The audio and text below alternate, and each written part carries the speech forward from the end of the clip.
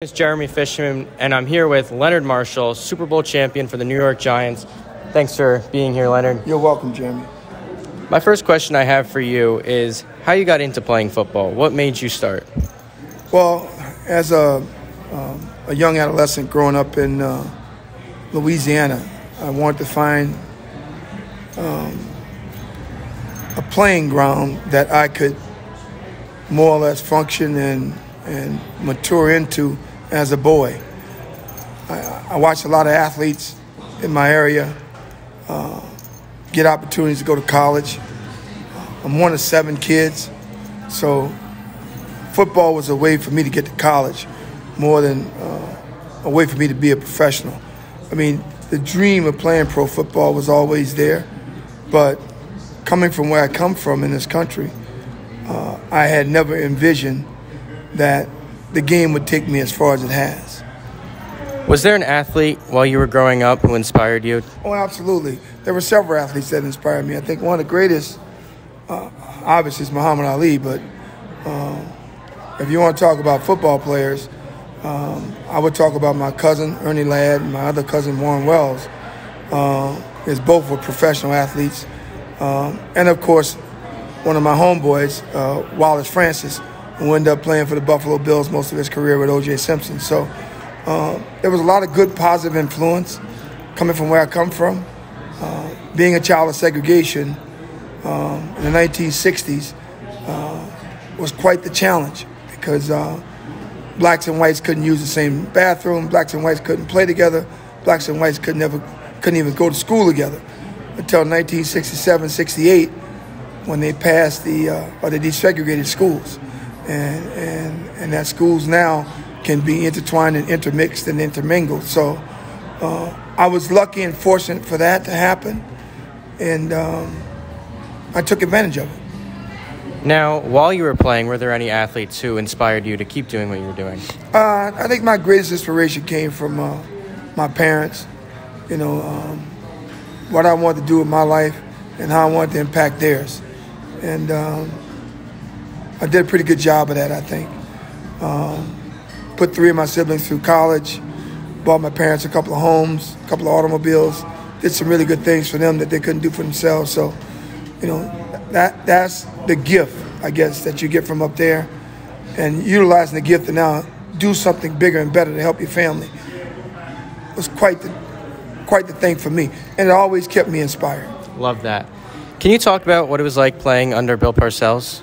Playing under Bill Parcells was fun. You got a guy who pretty much grew up in Hackensack, Oradell, New Jersey.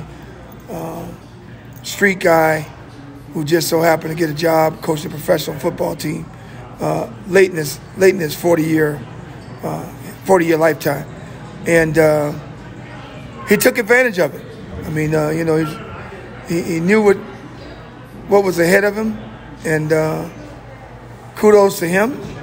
And the relationship that we share today is still quite special. A lot different than when I was a rookie in the NFL, but now that he's a much older man and I'm a much older man, the mutual respect for both what we did, what he did, and what we did together is unbelievable. Now, you got to play on one of the biggest stages in sports, the Super Bowl. How did you handle the pressure that came along with that? Oh, I love the pressure. I think the thing I loved about pro football was the challenge of walking out on the visiting team's field and kicking their ass. I love the game of pro football. Pro football shaped my life, gave me everything I have, and still continues to give me everything I am today. So it's unfortunate that, there's a lot of other things that come into play with pro football. But yet, once you get past some of that and the bureaucracy of it, I think you look back and say, wow, life has been quite fulfilling. One of your biggest moments in your career came in the NFC Championship game against the 49ers after you put that hit on Joe Montana. Can you talk about the hit, and do you regret it at all? I don't regret anything I did in my career. I think the thing I remember about the Montana play, if you're a coach watching the play and you're a coach watching the way that we play defense, you will admire what happened because, it's a third down situation. It's 3rd and long. We knew what they were going to do. They knew what we were going to do. We lined up Lawrence Taylor left, lined up me right, two best pass rushers on the edge, two guys up the gut. And I told Lawrence before we broke the huddle, I'll see you at the quarterback. It just so happened that I slip, I fall, a guy dives at my feet, takes my feet from underneath me, but I continue to crawl and scratch and do whatever I could to get there to try to make a football play. I was playing for something bigger than just winning a game. I was playing to go to the Super Bowl again, which is something that I wanted to do. I had held out of training camp the whole offseason. Didn't even think I was going to be a Giant. I was hoping to be a New Orleans Saints because I wanted to go play with Pat Swilling and Ricky Jackson, but it just so happened it turned out I returned to New York and made the best of it. We beat a great football team in the Buffalo Bills. There's no doubt. I mean, that team that scored 91 points in 2 weeks against two of the best teams in football in the AFC West and AFC East. So it's a kind of football play that if you're a coach watching the play and you want to use a teaching moment, you use this football play to teach kids that the ground is hot, you never give up on a football play, and the play doesn't stop until the whistle blows. That's what I did. What was your reaction after Norwood missed the kick and you guys won the Super Bowl? Oh, I was happy as ever. I mean, you know, shit, I'm going to buy my dad a new Cadillac. The first thing I thought about. Last thing I have is talk about Lawrence Taylor. You mentioned him just before. What was it like playing alongside of him for as long as you did? Probably the greatest pure athlete I've ever been around. I think equally yoked, he and Carl Banks are probably two of the most athletic guys I ever played football with. But Lawrence had something special. Lawrence had this thing in him that just, you know, you can't coach it, you can't teach it, you don't understand it.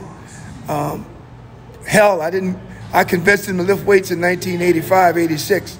I wonder what would have happened if he would have lifted weights before that, or if he would have continued to do it, because I don't know what would have happened. I mean, I don't know what would have happened, but the guy was just an exceptional player. When they talk about, he might not be recognized as the best football player ever, but I guarantee you, he should be put into the category as, if not the best defensive player in football, then who is the best defensive player in football? Because I watch the greatness. I watch him practice. We dressed opposite each other every day in practice, every game day, and he's my GOAT. I appreciate you. Thank you so much.